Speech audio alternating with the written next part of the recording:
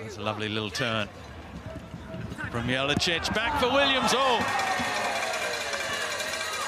Well, it was wonderfully set up by the youngster making just his second ever A-League start, Keegan Jelicic.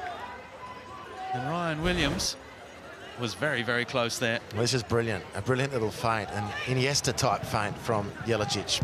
Over the top for David Williams. Early cross, trying to catch out Ushkok. Here's Jelicic again, trying to fashion an angle for the shot. Finds Amini. Well, it's a terrible shot in the end from Musti Amini, but Perth are looking pretty dangerous going forward. Good header away from Aspro Potomides. The second, though, just plays it straight into the path of David Williams, and Philip Curto has done very, very well there indeed. Acceleration from Amini, finding Jelicic, squaring it for Williams. Lovely strike, wonderful save.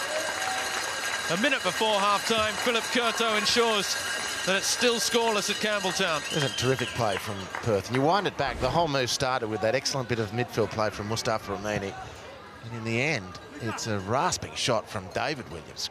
And it's not like he said none of them were yellows. No. And he was gracious enough to concede that the refs had the job to do. Here's a chance for Macarthur. And look, they've got numbers forward here with Davila through the legs. Davila, brilliant square ball.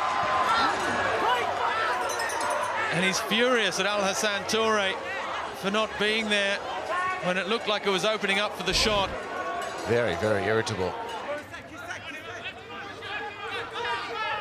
Jelicic wanted it into feet. Williams taking on Bacchus. He's done well, he just sits it up to the back post. An outrageously acrobatic effort from David Williams flies over the crossbar. That's wonderful work from both Perth players. I mean, acrobatically from David Williams, but it was R. Williams. Beautiful turn.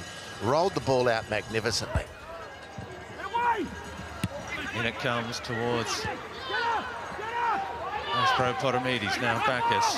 Back with Toure. The cross in is a good one. Arabouli!